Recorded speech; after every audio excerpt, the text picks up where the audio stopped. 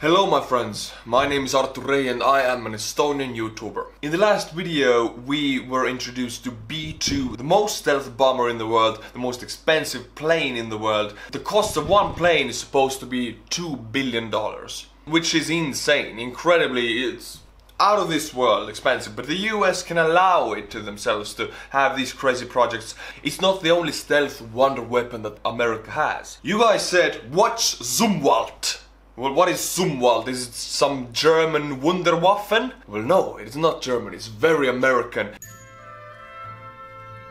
It is supposed to be the most advanced warship in the world, stealth and very expensive. So today we are going to find out what it is, only America has it, and how much does it cost. Before we start, as usual, we take this time for the Patreons. Thank you patrons, all of you who support the channel. You make it happen. Thanks to you we will find out about ZUMWALT. Thank you so much. 3 new names. We have Mr. Charles Guay. How do I say your last name? Thank you. JD. Hey JD, appreciate it. We have Mr. Derek Kruger. A German. You will meet ZUMWALT today. 2 Germans meeting, right? Although one of them is very American. Grab your Estonian Youtuber Cup and let's jump into this ship. The largest destroyer in the world, with the highest cost. The ship that applied the best technological solutions and faced many problems. The brainchild of an ambitious military program on the verge of collapse. Today we meet the ships that may become the beginning of a new era in the naval history. Or one of the most expensive failures in the history of shipbuilding. How do you be successful? You make mistakes, right? You fail. Who can make the biggest failures in the world? The US, because they have so much money, so they will be the most successful because they can pay for their mistakes and learn from them. Some other countries will make those mistakes and it's so painful for them, so expensive, they will never pick up the project again. But no, not the US. They will invent expensive, stupid things. And if they don't work, they will invent better things which will work. So they can allow it to themselves to make these failures. I'm not saying this is a failure, but it has happened before. The ZUMWALT class is a representative of a new generation of guided missile destroyers, incorporating both the best solutions. Guided missile destroyers. What is a guided missile destroyer? Already usual in the Navy and completely new ones. This made them the most advanced, complex and expensive destroyers in the world.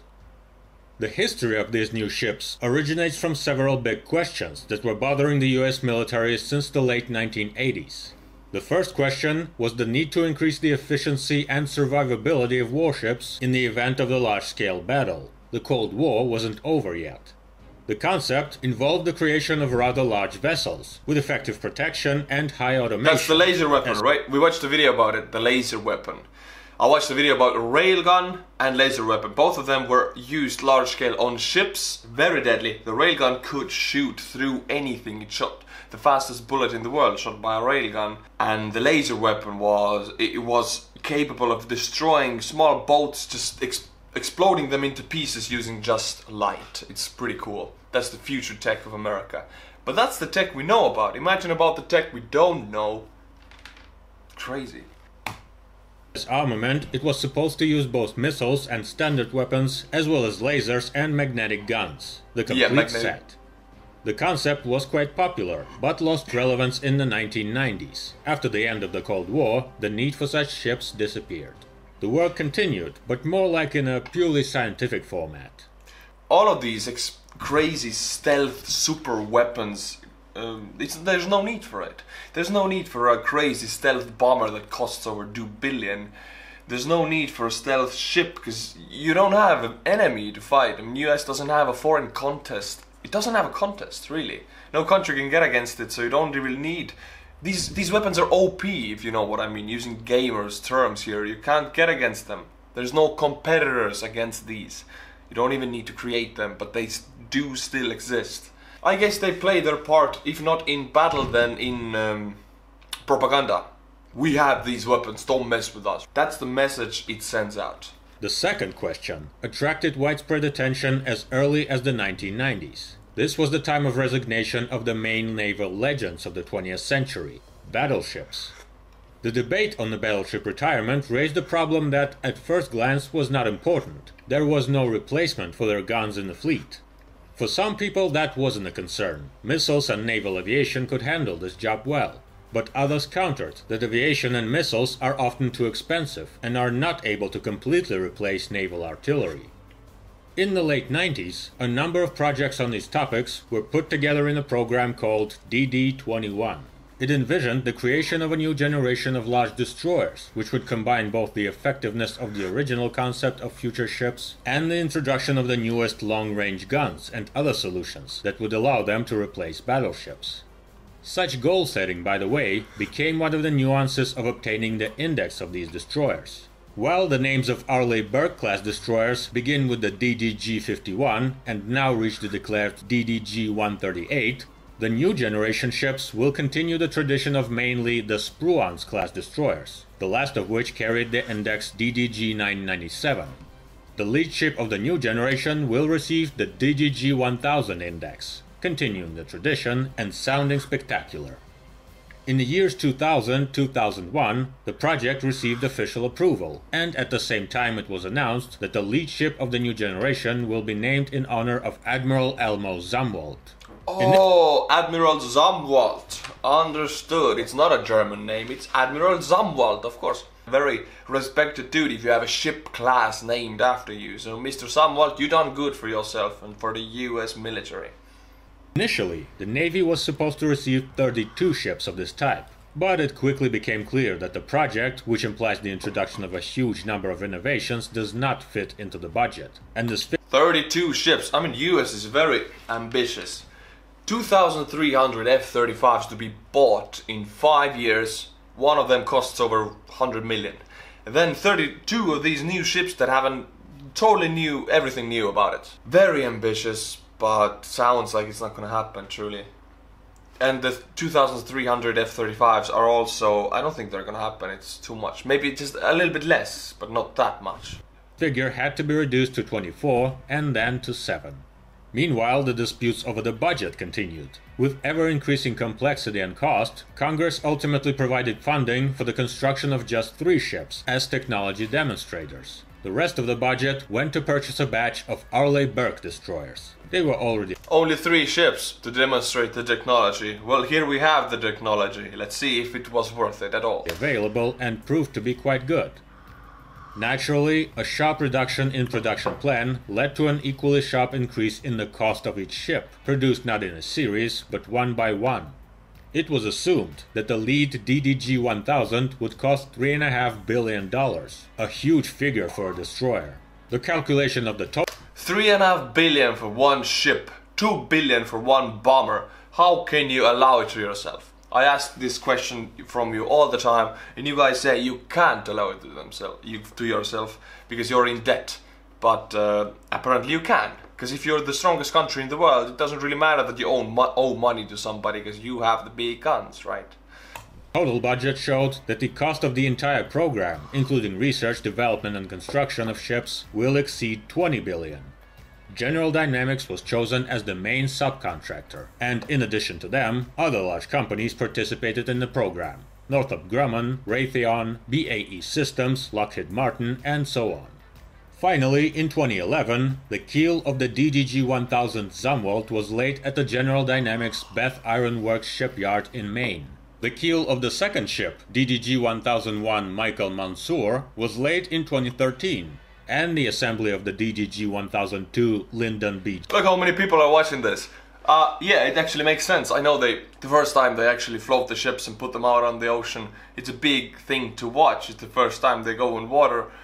And look at these people, yeah. It's the opening ceremony of the world's most expensive and invisible naval ship. Welcome to the $3.5 billion ship.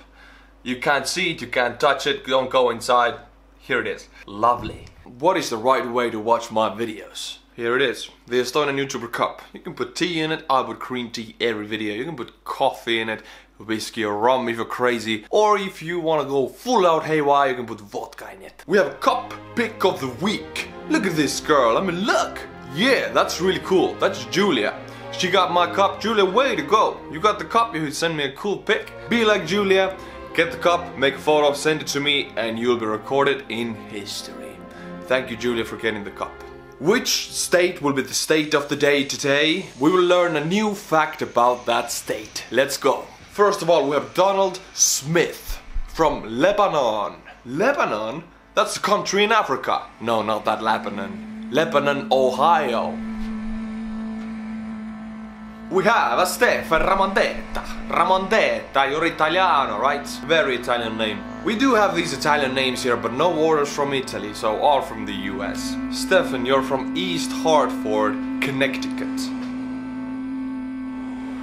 We have Nicky Armstrong. Nicky, 2Ks, it could be a Finnish name, Nicky, but Armstrong is very American. Nicky, you are from Renton, Washington. We haven't had any orders from Washington for a long time. At the beginning, Washington was in the lead, but now it has declined. But yes, let's kickstart the Washington state again.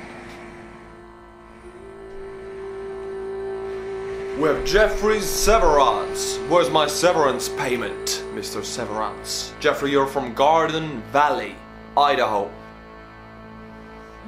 Now we have Dennis Royce, long lost great-great-grandson of Rolls-Royce. Dennis, you're from Post Falls, Idaho. Again, and you're not basic, no, you're super special. You know why? Because you didn't get 1 cup, you got 2 cups for Idaho. That means Idaho have gotten already 3 orders in this video. You know what that makes Idaho? State of the day. We'll find out one very interesting unknown fact about Idaho. Let me put the points. State of the day fact about Idaho is Idaho's state seal is the only seal in the US designed by a woman. Ain't that cool? That's in the end of the 1800s, so it's over 100 years ago. Still designed by a woman. Back then it was a huge deal, so way to go, Idaho. Gender neutrality coming your way. Let's add the green state of the day line under Idaho.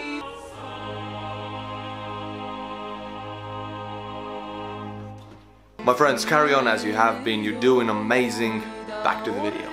Johnson began in 2017. By 2019, all 3 ships are already sailing, although still taking on the thorny path of testing. So, what did the fleet get for its rather big investment? ZUMWALT class ships have a length of 610 feet or 190 meters and a displacement of almost 16,000 tons. In those indicators, it significantly exceeds Arleigh Burke, the displacement of which reaches 9,800 tons, and automatically becomes the heaviest of this type of ships made in the United States. Among the analogs worldwide, it is second only to the Russian Orlan or Kirov-class nuclear flagships. The first thing that catches the eye is of course the rather exotic appearance of the ship that immediately says, it looks like Cybertruck, doesn't it? From Tesla. It's the same design. Sharp corners and smooth surfaces, the same painting. Kinda looks like the Cybertruck. Make it electric and it's a Cybertruck. It is stealth. I have to note that reducing radar visibility is already quite a normal practice in the new warship's design, but in the ZUMWALT program, this task was one of the main ones. A faceted shape with a minimum number of parts. Most of the equipment is hidden inside the structure, and the surface itself has special radar-absorbing coatings. The same goal was pursued in the design of the power plant. Its core is a pair of Rolls-Royce MT-30 gas turbine generators with a power of 35.4 megawatts each. They generate electricity for all the ship's systems. This is one of the special features. The ship is almost completely electric, including engines. It is electric! I'm telling you, this is the Cybertruck of water. This is the Cybertruck of ships. Electric. Rolls-Royce makes the motors, that's really cool. The engines, I mean. About the B2, it didn't look like much. It also looks like a Cybertruck a little bit. It's not about the appearance that makes it invisible to radars. It's the material they put on it. And this one has anti-radar coating or something. It absorbs signals. It is invisible, not to the naked eye, but to the radars. And also I've heard that one B2 has been shot down. The invisible, most expensive bomber in the world has been shot down. One happened in the 90s. And it wasn't seen by radar, it was seen by a naked eye and then shot down. Use of this kind of power plant introduces certain technical risks and leads to the rise of the project cost. But on the other hand, this solution makes it more compact and, what is also important, quiet. Along with additional vibration-absorbing elements and new cooling systems, it reduces the ship's infrared signature, and by noise, it is at the level of modern submarines. The ship doesn't become invisible, of course, but in disguise, it achieved serious results. Despite the fact that ZUMWALT-class ships themselves are very large, their radar cross-section, or roughly speaking their visibility on radars, does not exceed that of a small civilian vessel, yacht or a fishing boat, whereas classic destroyers glow like Christmas trees. Oh yeah, that is good actually. To make this kind of ship invisible totally would take a miracle. But if you have there's a civilian ship coming in and boom, suddenly you have the most expensive destroyer in the world next to you. That's a surprise Russia and China are going to have in the future. This sometimes becomes a problem. When performing standard voyages, the ship has to be equipped with special reflectors, so that it becomes visible again. It would be a shame to find out that the most expensive destroyer in the Navy almost sank because due to its disguise, someone crashed into it. It is crazy. I've heard this about the ships. You have this vast ocean, right? Huge body of water, many ships, a lot of room, but ships do collide. There's nothing around, but they do collide. How is this possible? I've heard there's this thing, since in water there's not much friction between you and the land, everything has gravitation, and ships are quite big, and in water that force actually works quite along. If two ships, huge destroyers, are going on the same path next to each other, they will slowly lean towards each other because the gravity between them pulls them together because they're so big and the water doesn't work against it. It truly happens. Nothing around it, huge body of water, and ships still collide. It happens. It's mind-blowing. It's mind-blowing. It's the same thing that you have a desert, only one tree, nothing more around it, and the one guy's driving a car and boom, he still goes into that one tree. Things like that happen. The widespread of stealth technology is not only controversial in terms of traffic. It's not a submarine. Is there even a point in making the ship of this size invisible on radars, if it potentially will be used in coastal areas with active sea traffic, when it will be observed visually? In addition, all the excellent solutions to ensure stealth lose all meaning at the moment it opens fire. This means that its survivability will be at maximum while sailing, but on direct participation in military operations, it will not have significant advantages over its classic colleagues. The ship is capable of accelerating to a speed of 30 knots, and its total energy capacity significantly exceeds this indicator on similar vessels. This is done mainly for the future, to power new types of weapons, laser and magnetic, that may be installed later. In terms of appearance and controllability, many people can have the idea that a ship with such a huge tumble home suffers from instability, and on a sharp turn may even roll over. The ZUMWALT class has many problems, but instability is not one of them. During the sea trials they showed themselves pretty good.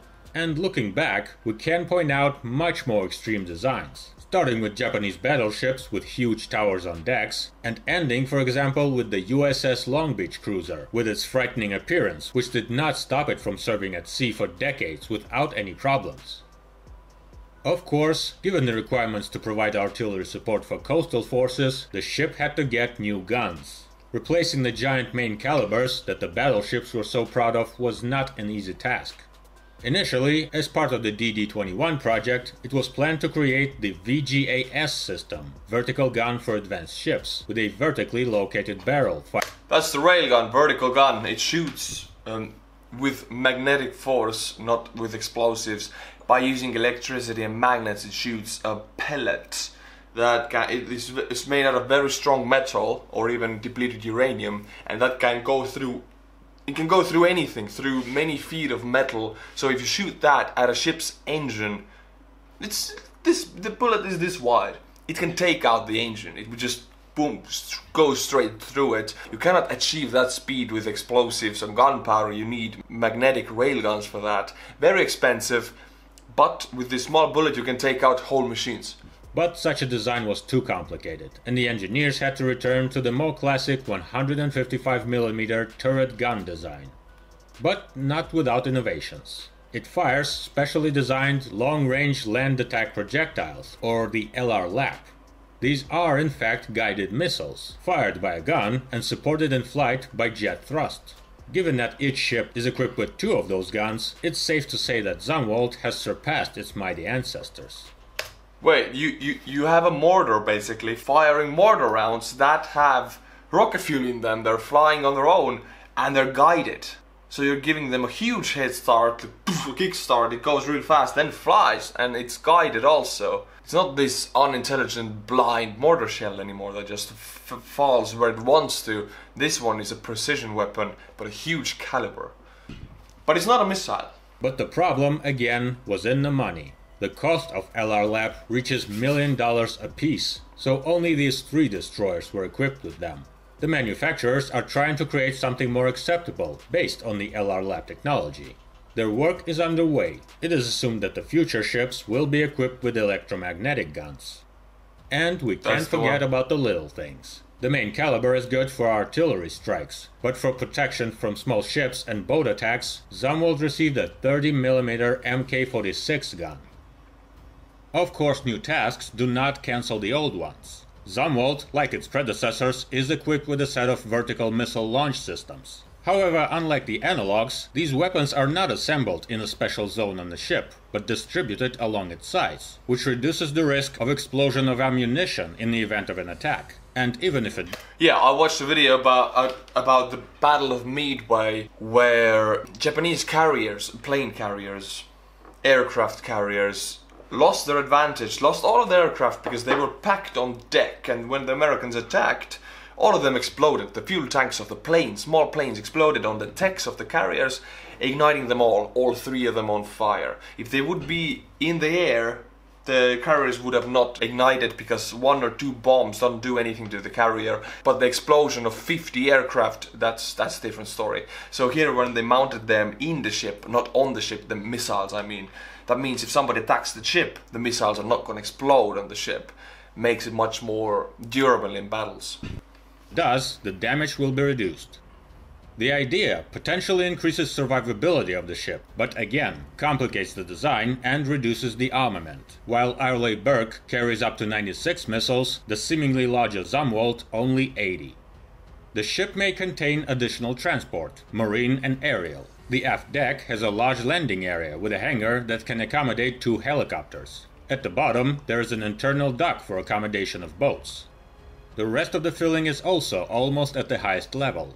Initially, it was assumed that ZUMWALT will be equipped with several active electronically scanned array radar stations, operating in different wavelength ranges in parallel. But later, it was decided that radars so powerful and complex were just too much, and to save money, they were simplified. However, this option is still considered the most advanced, and is planned for installation on other new warships. To complete the task of underwater observation, the ship was equipped with a complex of sonars, capable of effectively tracking mines, submarines, and everything that comes with them. In order to fight them, the ship is equipped with anti-submarine missiles and helicopters. There are no torpedo tubes. ZUMWALT is almost a robot. Most of the weapons, onboard systems, and elements of the power plant are controlled by computers with minimal human involvement. Oh really? This is where we're moving at now. I'm waiting for the time for exoskeletons that Marines are gonna use, something like that. The Edge of Tomorrow is the movie. I'm waiting for that to happen.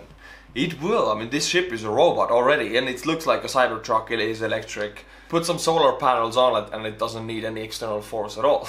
I'm joking, of course, but still, it is very cool to know that all of this is done by algorithms now, and if a missile comes in, if a torpedo comes in, it detects it faster than humans can, and it shoots it down, or breaks it, or warns people at least.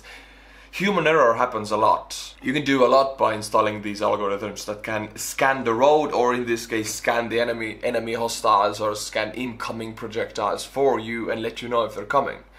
And if you don't act fast enough, they will act for you. In this case, they will shoot down the missile or destroy the torpedo for you. You couldn't even react. There was a torpedo, there's no more torpedo, and you couldn't do anything. The ship did it for you. As a result, this is a huge empty ship. Its entire crew is 150 people. For example, twice as many people serve on smaller Arleigh Burke destroyers. This number of innovations, including the introduction of technologies created from scratch, could not come without problems. And there is a lot of them in all directions, from software to generators. The main problem, of course, was the monstrous cost. According to general data, the ZUMWALT program cost the budget $22.5 billion, and the construction of each ship, not counting R&D, cost about $4 billion, and these figures are not final at all. The main reason for the success in the initial budget is probably the excessive ambition of its executors. The military and the industry tried to introduce everything in one ship. The ship's functions are significantly revised compared to those on conventional destroyers, which increased the risks.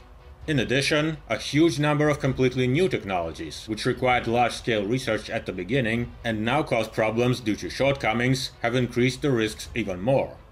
At the same time, okay, they tried to fit everything new into this one ship, although what they could have done was just introduce small pieces of a technology piece at the time, but they just put everything together into that one ship. I feel like they did the same with the B-2 bomber and the F-35.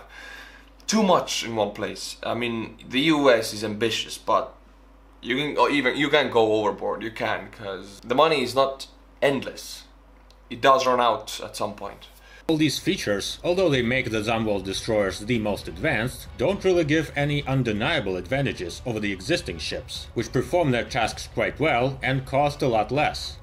As a result, instead of a serious fleet group, the Navy received only 3 vessels that still need to be brought to real combat readiness, and the military are forced to continue purchasing and modernization of old ships and to develop new projects.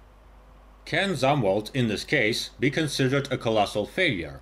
Well, if you look at them as just new destroyers, then yes, spending $22 billion on 3 ships is crazy. They could build a fleet of simpler ships instead.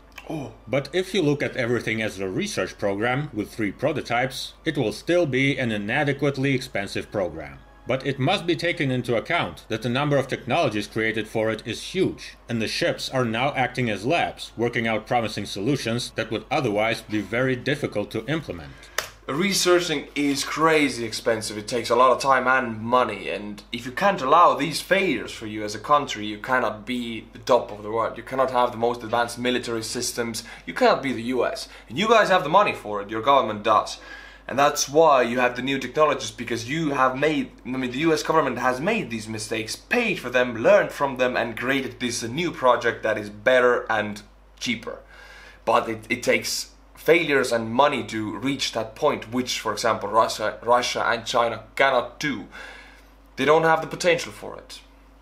But yes, you cannot create a perfect new ship or bomber without failing first, so it's normal for this to happen, although I know it makes American people quite mad if you get 3 ships for $22 billion, although you could fix the school system for that money. ZUMWALT was born in agony, devouring time, effort and money, and it never became the next generation of future warships. But the created potential is huge, and in one form or another will definitely be implemented on other projects, one of which finally will become the new generation that everyone has been waiting for a long time. Meanwhile, the story of this epic trinity continues. Very interesting to see this. I like seeing these future weapons. The B-2 is old, it's not that new anymore, but still the tech is not being repeated by any country in the world. It is done in the 90s, and still it's the newest, the most deadly and most expensive plane in the world. This ship also, it is a few years old now, but still it's the newest thing. It might fail, but I think it gives a lot of ideas and technology to the next class. This won't be the class that US is gonna produce the whole fleet of. It's too expensive. I think they're gonna think about something new and take the technology and successes of this ship and leave out the failures, and you get the new class, the most expensive fleet, then the most futuristic technologies that can beat any navy. So I don't think it's a failure. It might look like it, but in 10 years time I think it's a good stepping stone for the next class. If you want to support the channel, the Patreon link is in the description below. Also go and get the Estonian Youtuber Cup. I have a surprise coming out for you. You will find out in a few weeks, maybe 1 to 2 weeks. It's a big one, so get ready. But as always, until my next video, stay cool and bye bye.